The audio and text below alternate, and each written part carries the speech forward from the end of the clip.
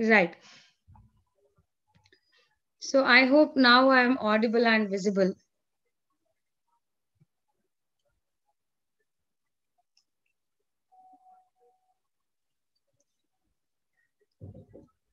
Okay. So let's start with some set of MCQs.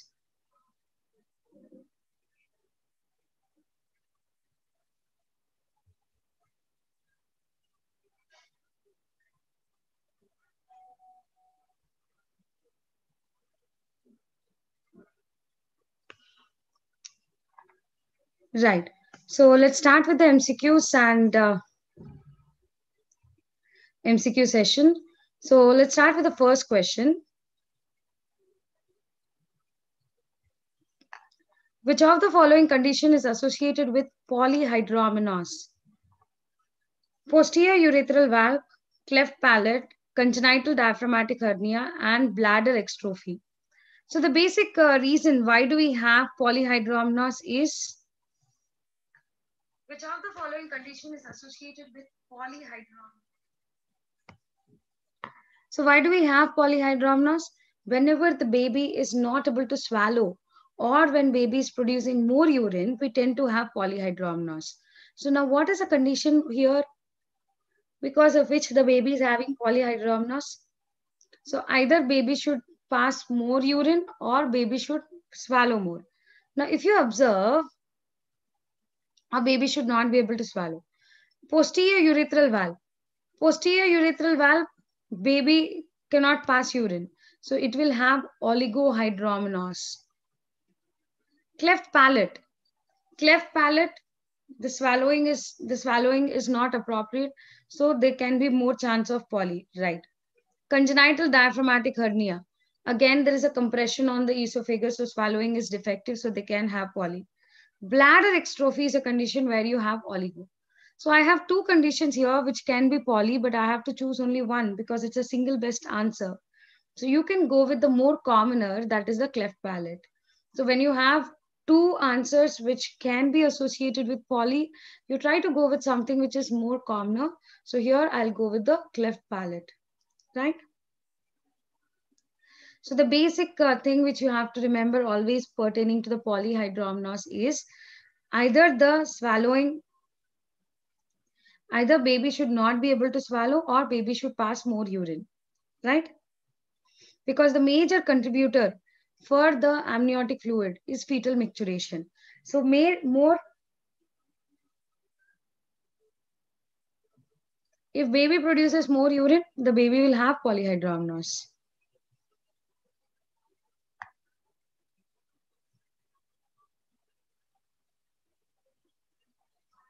The following changes occur in the urinary system except during pregnancy. So all of the following changes occur in the urinary system during pregnancy except increased glomerular filtration rate, increased renal blood flow, hypertrophy of bladder musculature, increased activity of ureters. So in the urinary system in pregnancy, you have the blood flow to all the organs increased because of the increased blood volume and the stroke volume. So increased GFR is seen. There will be increased renal blood flow also. Hypertrophy of bladder musculature, there is a slight enlargement of the bladder. So you'll also observe hypertrophy of bladder musculature. Increased activity of ureters. Please remember, in pregnancy, every muscle is in relaxed state. In pregnancy, every muscle is in relaxed state. So as every muscle is in relaxed state, there won't be increased activity of ureters. There will be ureteric relaxation, right? So there is more chance of hydroureter, not increased activity of ureters. So option D is false. So basically, we are going to try solving some MCQs which can be more commonly asked in your exams. That's the purpose of these sessions. So I'll be trying to solve some MCQs because it's not only just reading your notes, it's also along with reading your notes, solving MCQs. The more you're able to solve the MCQs, the more better you become through your preparation, right?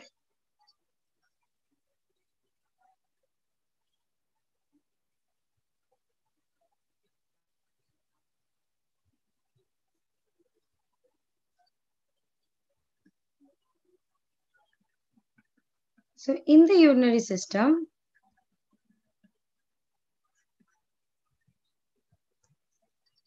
what all are the findings which you have pertaining to the pregnancy are, so there is increased renal blood flow, there increased GFR,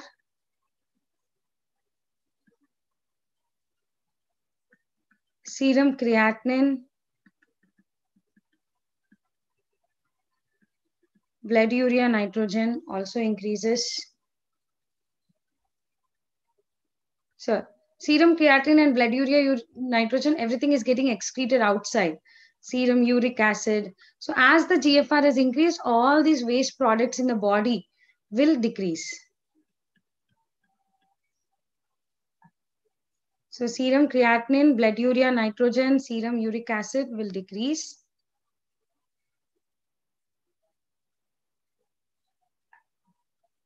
As well,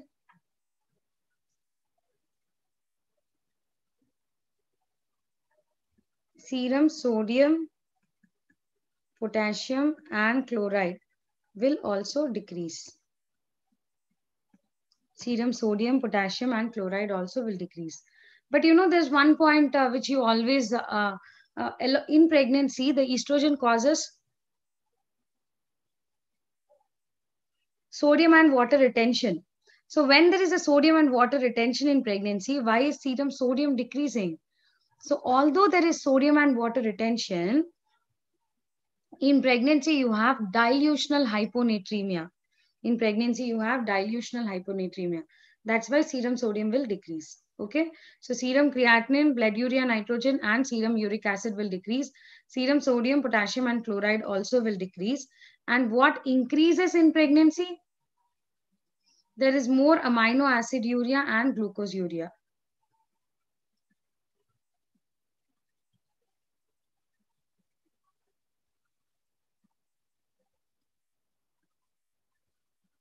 There is more amino acid urea and glucose urea in the pregnancy, right?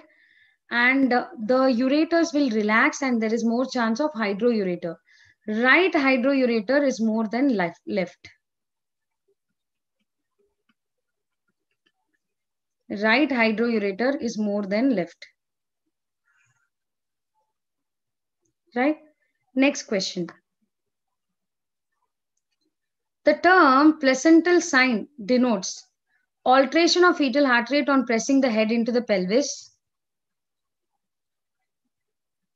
spotting on the expected date of period in early pregnancy, permanent length of cord in the third stage, slight gush of bleeding in the third stage of labor. Now, alteration in the FHR on pressing the head into the pelvis is seen in placenta previa, right? So in placenta previa, whenever you press the presenting part into the pelvis, there will be decrease in the FHR, which you call it as Stahlworthy sign.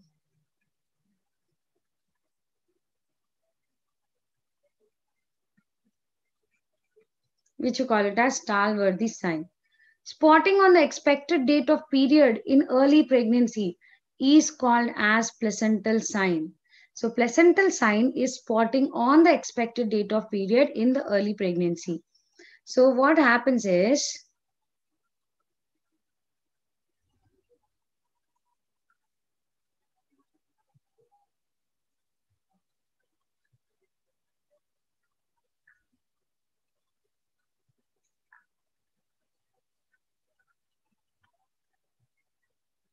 so you have deciduous parietalis,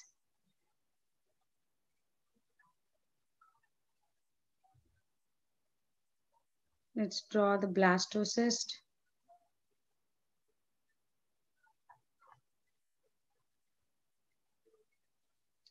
Covering the blastocyst, you will have deciduous capsularis. And below the blastocyst, you will have the deciduous basalis.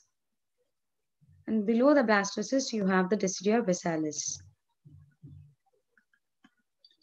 So below the blastocyst is deciduous basalis. Covering the blastocyst is deciduous capsularis. Covering the entire uterine cavity is the deciduous parietalis. right?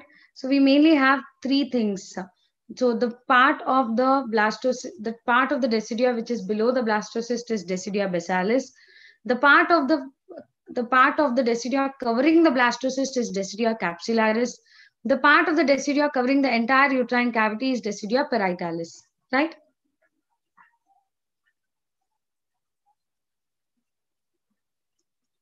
So up to 16 weeks, the capsularis and parietalis don't fuse. Up to 16 weeks, the capsularis and parietalis don't fuse. Up to 16 weeks, the capsularis and parietalis don't fuse. At 16 weeks, the capsularis and parietalis fuse together to form decidua vera. To form decidua vera. This decidua vera, up till this decidua vera is formed, you can have some amount of spotting coinciding with her LMP. That's a physiological, which we call it as placental sign. So up to 16 weeks, you can have some amount of the decidua spotting coinciding with LMP.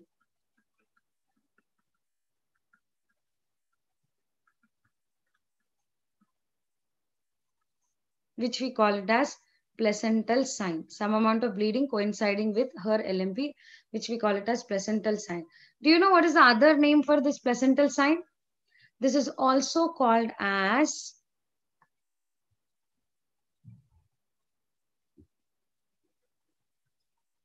Hartmann's sign.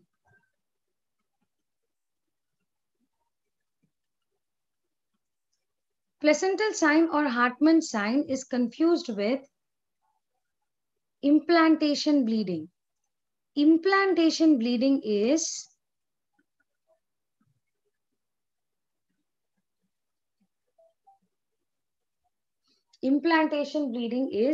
bleeding at the time of implantation. So usually it is seen at 10th or 11th day of the 10th or 11th day of post-fertilization. So it is seen at the time of implantation. So it is seen around 10th or 11th day after after fertilization. So these are the two things which are usually you get confused. So implantation bleeding is seen on 10th or 11th day after fertilization, coincides with the implantation. Placental sign is because of the unobliterated decidual space. Up to 16 weeks, you can have some amount of bleeding coinciding with her LMP, which we call it as placental sign or Hartmann's sign. Both are physiological. You don't require to do anything for both of them. Okay. So if we go back here,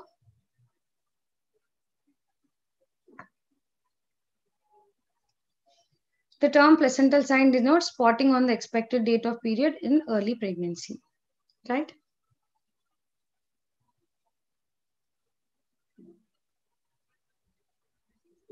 All of the following are seen in implantation bleeding except. So I told you what is implantation bleeding, right? Thin and watery in consistency, associated with light cramps, seen on 10th day after post-ovulation, bright red in color.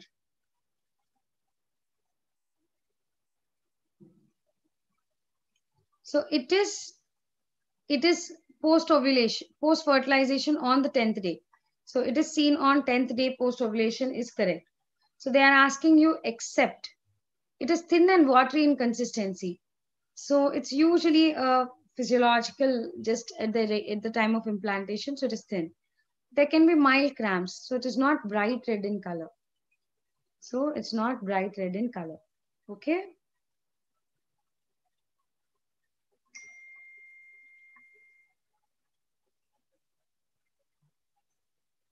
All of the following increases at term except cardiac output, minute ventilation, GFR, minute oxygen uptake.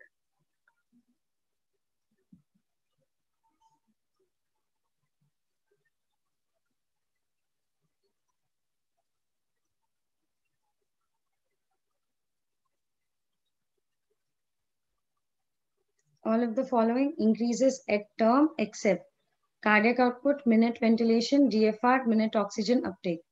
So the cardiac out, minute ventilation, minute oxygen uptake, and GFR, all these increase at term. So they are absolutely correct. Okay. But cardiac output decreases at term, guys.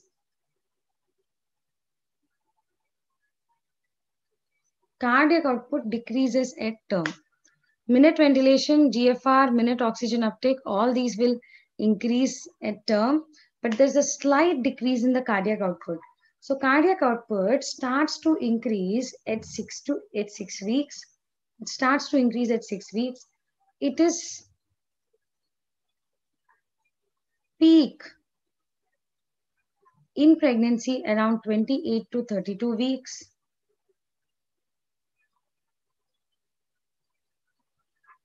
And the cardiac output drops down.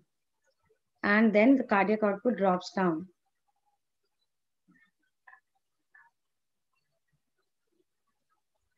And then post-delivery in second stage, it increases further by 50%. So there is a slight decrease at term. So that's why cardiac output all increases at term, but cardiac output, not like it is going back to less than pre-pregnancy value. Mild decrease, mild decrease.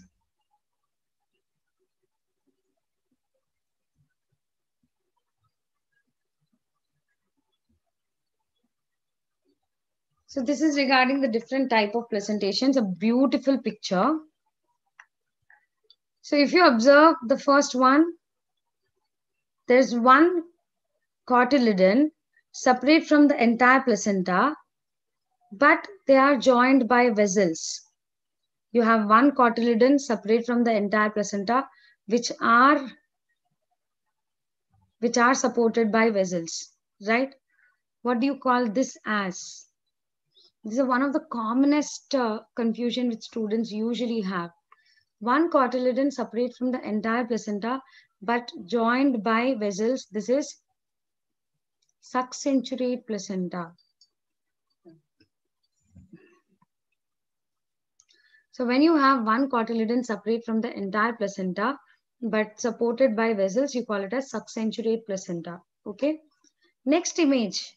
There are two lobes of placenta is divided into two lobes, and they are connected by vessels. They are connected by membranes and vessels. This is called as placenta bilobata. Placenta bilobata.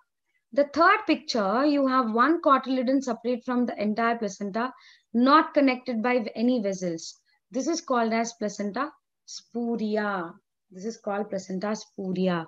So if one cotyledon is separate from the entire placenta and it is attached by vessels, you call it as succensurate placenta.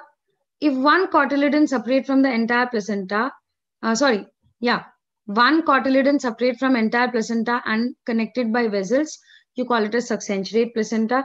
If you have one cotyledon separate from the entire placenta and not connected by any vessels, you call it as placenta spuria. If you have two lobes of placenta separate with vessels, then it is called as placenta bilobata. This is a common confusion, so I kept all the three pictures at one place. So connected, succensurate. Not connected, spuria.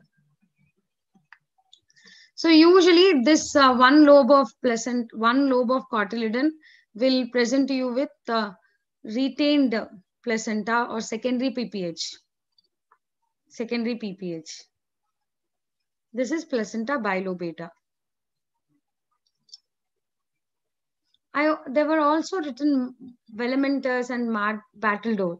So this is succensurate connected by vessels.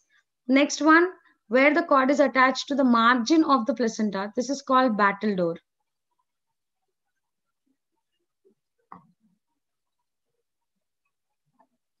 Where the cord is attached to the margin of the placenta, you call this as battledore.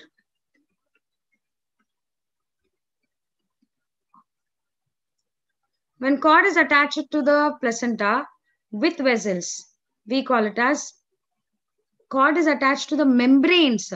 Cord is not attached to the placenta. Cord is attached to the membranes, and you can see the vessels traversing through the membranes. You call it as velamentous.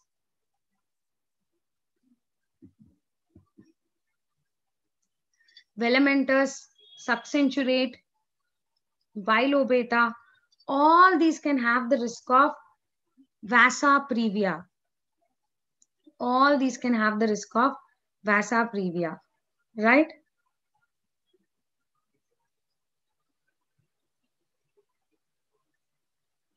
So what is vasa previa? When the vessels traverse below the presenting part, when the vessels traverse below the presenting part, then we call it as vasa previa.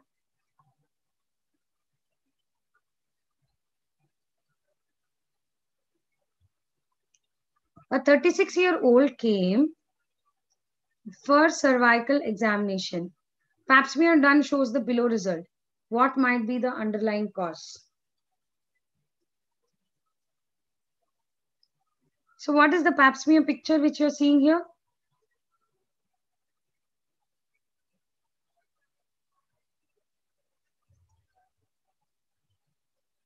So if you observe, there is something like a cotton woolly arising, right? So this is nothing but the actinomyces. This is nothing but actinomyces. So where do you see actinomyces? Where do you see actinomyces? Actinomyces is seen with IUCD users. Actinomyces is seen with IUCD users. Okay?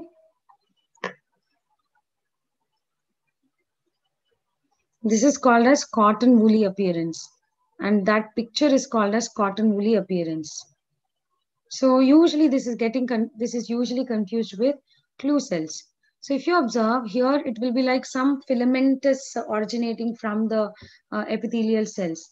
But if you have some bacteria attached to epithelial cell, then you call it as clue cell. So some filamentous organ, something arising from the epithelial cell, you call it as actinomyces. If you have cocobacilli attached to the epithelial cell, you call it as clue cell. Clue cell is seen in bacterial vaginosis. Actinomyces is seen with IUCD users. Okay.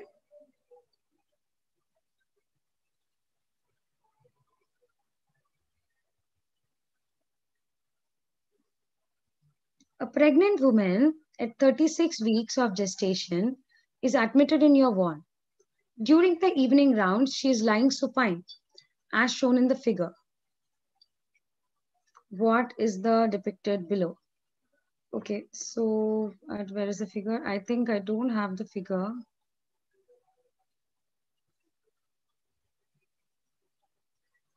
Yes, I don't have the figure.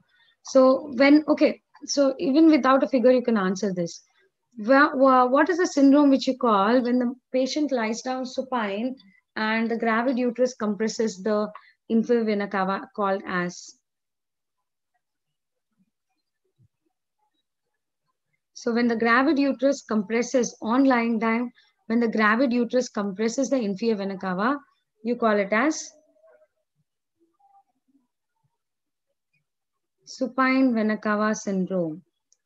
Supine hypotension syndrome. Sorry, you don't call it as supine vena cava. You call it as you can call it as supine hypotension syndrome,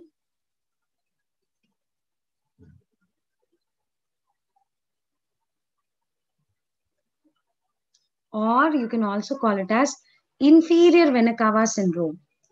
So when the gravid uterus is compressing the compresses the inferior vena cava, they go into hypotension. So we call it as inferior vena cava syndrome or supine hypotension syndrome. Okay.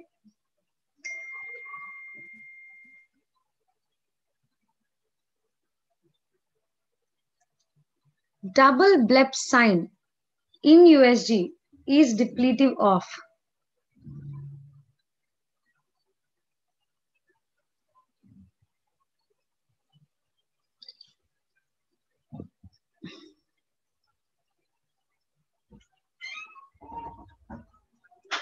So double bleb sign is where you have actually the on the USG, the amniotic sac when gives rise to yolk sac, we call it as double bleb sign. When amniotic sac gives rise to yolk sac, we call it as double bleb sign. Okay. You also have double bubble sign.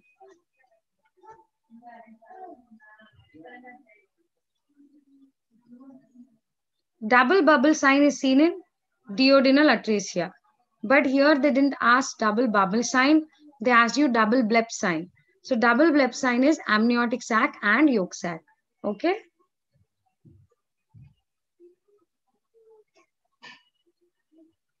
So this is the double bleb sign. So the amniotic yolk sac is giving rise to amniotic sac. Can you see a beautiful double bleb sign? So the yolk sac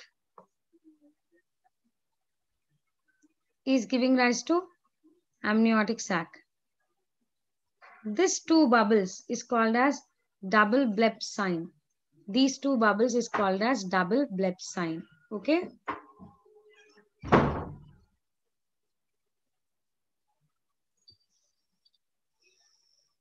So there are few things pertaining to double which can come. One is double bubble sign. Double bubble sign is seen in duodenal atresia.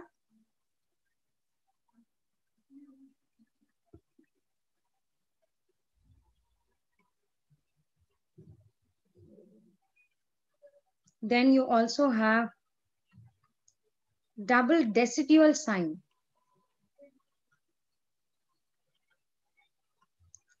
Double decidual sign is seen with decidua parietalis plus decidua capsularis. You can remember it as cap. The two outer layers of the embryo, the decidua capsularis and decidua parietalis, right? So we have double bubble sign, double bleb sign, and double decidual sign. All three are different, guys. Don't get confused between the three. Okay.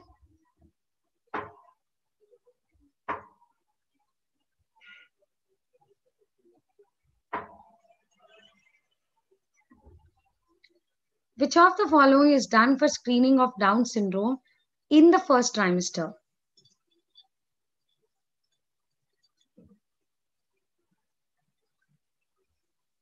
So for first trimester, we have double marker, which is done between 11 to 14 weeks. Double marker includes mainly beta HCG plus FAP-A. And we also have combined screening method. Combined screening method is double marker plus NT-scan. So 11 to 14 weeks mein you have double marker, that is beta HCG plus FAP-A. And combined screening method is also done between 11 to 14 weeks, which is double marker plus NT-scan. So here they're asking you what is the method done for screening of Down syndrome in first trimester. It will go for beta HCG plus FAP-A, right? That's the double marker. So that's why it is the beta HCG plus FAP-A. So now I think we have seen a set of questions today. So I'll come back again tomorrow with some more set of MCQs, which we'll try to solve and we'll try to understand for a better outcome in the exams. So I'll be again doing a session tomorrow, guys, where I'll be discussing again the clinical based MCQs. So tomorrow I'll try to take a topic of amenorrhea, because many students have always the confusion about the topic of amenorrhea. So I'll speak about tomorrow amenorrhea, right? Thank you, guys. All the best. Keep studying.